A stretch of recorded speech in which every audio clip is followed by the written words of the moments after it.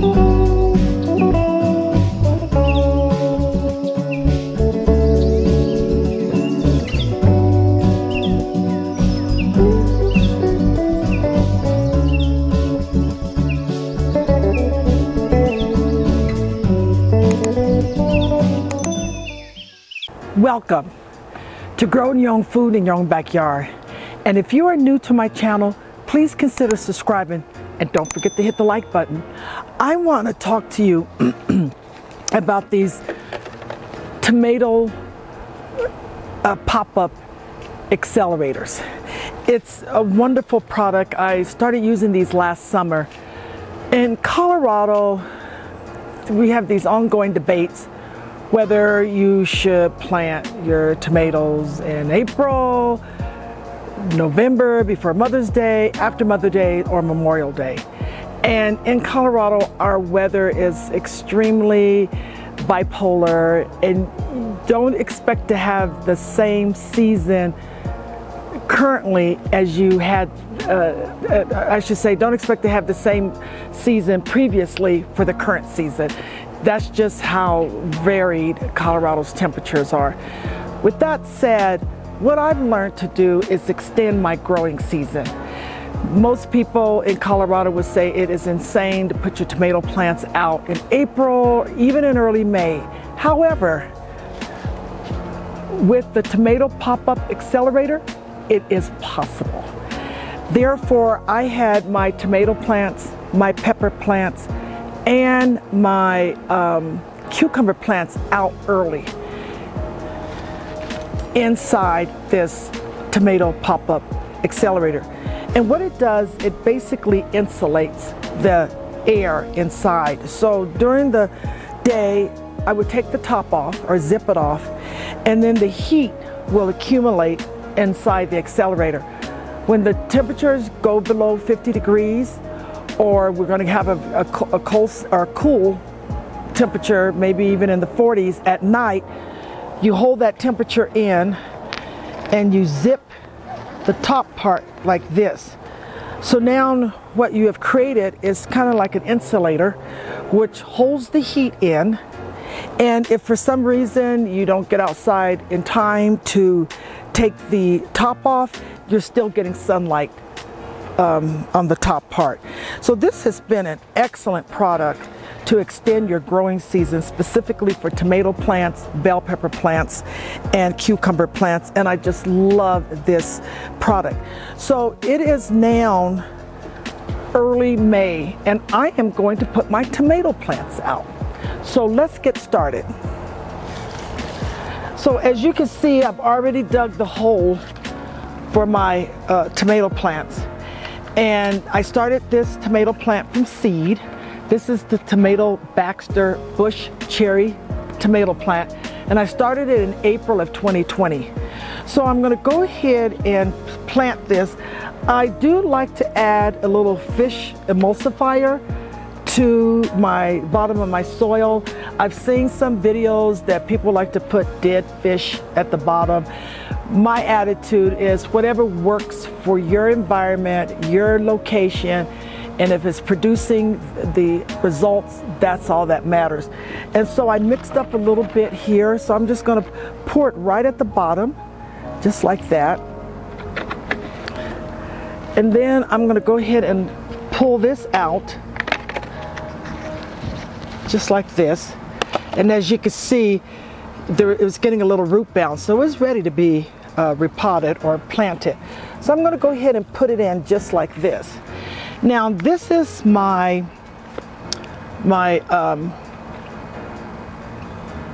compost that was sifted and aged.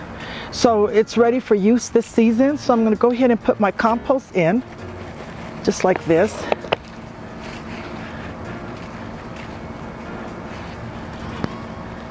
And just go ahead and backfill it.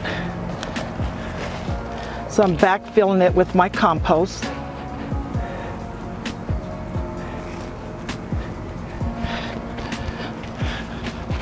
Then some of the soil that I pulled out, I'll just go ahead and just add more to it on top.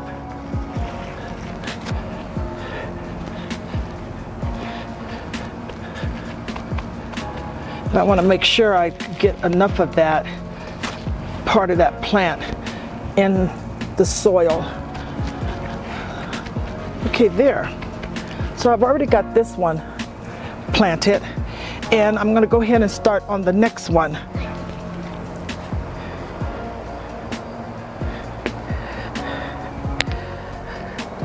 Same tomato plant.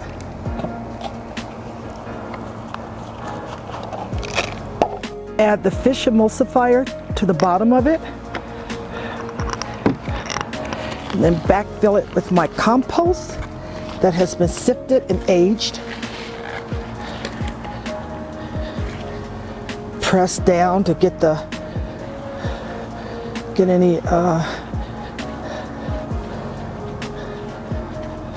air pockets out. So now I'm going to go ahead and backfill it with a lot of the soil I pulled out. Push down to get the air pockets out. There. I'm going to eventually add my aged wood chips on top. And remember, keep in mind, my wood chips are aged. Often you get debate about wood chips pulling nitrogen out of the soil. I have a large pile of wood chips that has been aging for 2 years, and it's a great mix of greens and browns. So now I have my cherry tomato Baxter bush cherry plants in.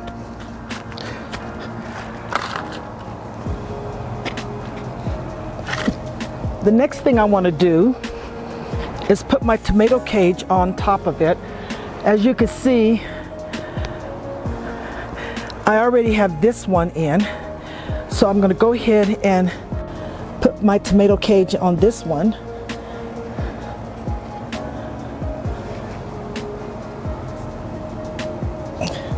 Just like this. Okay, now during the day when it's nice and warm, I will take off my tomato accelerator, but in the evenings I would put it back on just like this. And this will allow me to keep my tomato plants warm during the evening hours when the temperature has dropped, as well as keeping the heat insulated in the tomato accelerator if the temperature drops low or below 60 degrees. So for the next week, we are going to have temperatures in the 70s and the 80s, and this is great for tomato plants. But unfortunately in Colorado, our nighttime temperatures do dip below 60 degrees. And this is where at times it can be difficult to plant your hot weather vegetables a little too soon in Colorado, because as a northern gardener and dealing with the climate that at times is bipolar, I have learned that extending your vegetable garden is just a matter of just protecting it from the cool temperatures. So this tomato pop-up accelerator is perfect. It now is allowing me to plant my tomatoes pretty early, get the sunlight and the warmth of the sun during the day, and at night I would put this in. I would just kind of pin it down with these loops, as you can see, and keep it secure. So if there's wind, it's fine. Rain can get through it. It also protects us from hail. So all of my Colorado gardeners who gets really frustrated with our hailstorms, this is also an excellent way to protect your young plants from hail. Again, it allows you to get the warmth you need during the day. If it's nice outside and you need that warm temperature at night, it will also help with that. I would put 3 of them out for this evening. one here, one here. I'll put another tomato cage here.